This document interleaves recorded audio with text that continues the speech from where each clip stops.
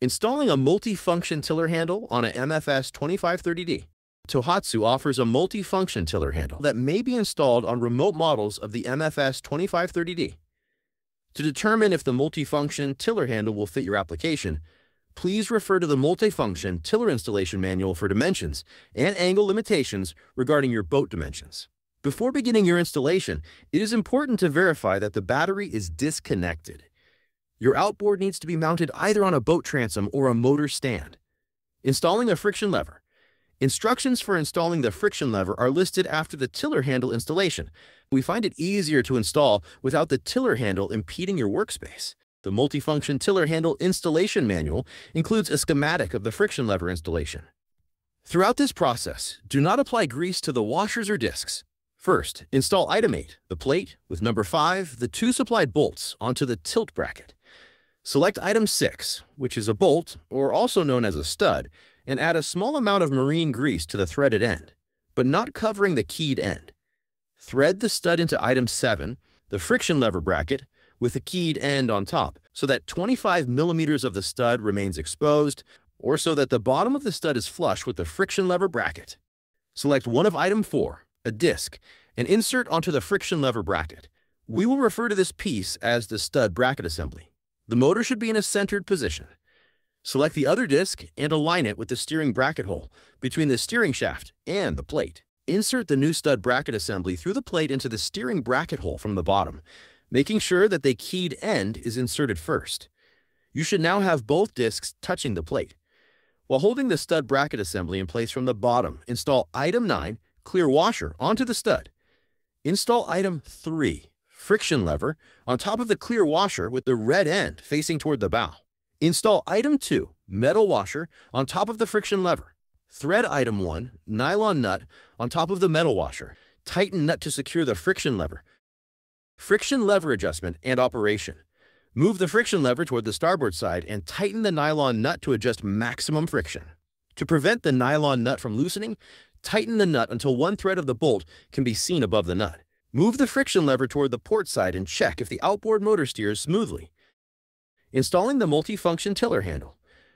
Remove the 2 bolts from the remote control stay cover, the entire stay cover, and the upper grommet. Remove the control cable clip. Remove the wiring harness cover. Set all parts to the side. Install the supplied stud bolts, installing the short threaded end to the steering shaft. Install the multifunction tiller handle assembly onto the stud bolts and secure with the supplied nylon nuts and washers. Run the main wiring harness through the lower grommet. Make sure you have enough length to connect to the engine harness, but do not connect yet. Secure the main wiring harness with the original cable clip and bolt, which was removed in a previous step. Run the shift and throttle cables through the upper grommet and temporarily install them by aligning them with the cable clip grooves. The next step is to adjust the shift and throttle cables. Place the shift lever of the multifunction tiller handle in the neutral position. The shift lever cannot work unless the throttle is fully closed on the throttle grip.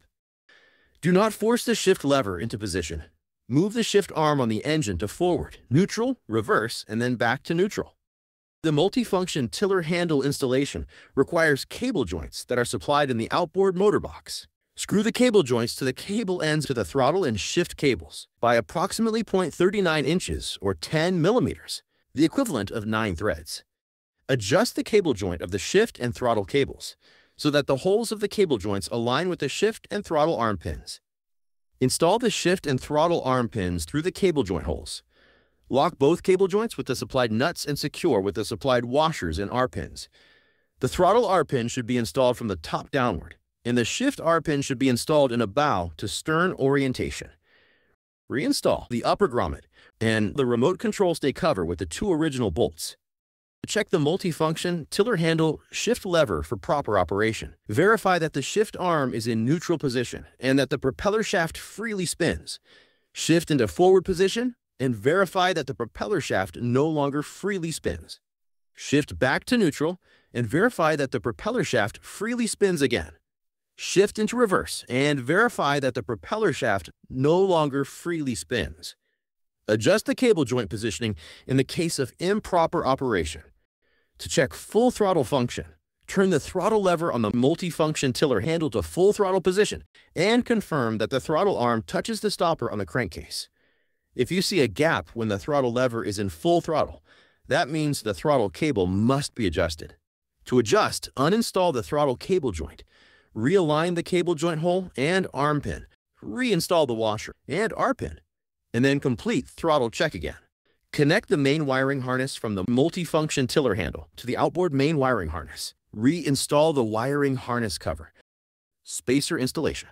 Your multifunction tiller handle comes standard with additional spacers to provide a higher angle if desired, though not required. To increase the angle of your multifunction tiller handle, install the spacers and bolts according to the chart and schematic included in the installation manual. If this is a new outboard installation, it is important to follow your outboard's regular break and procedure and maintenance schedule according to the guidelines in your owner's manual. Your authorized Tohatsu dealer is there to assist with any questions you might have. We hope you enjoy your time on the water. See it, hear it, feel the wind.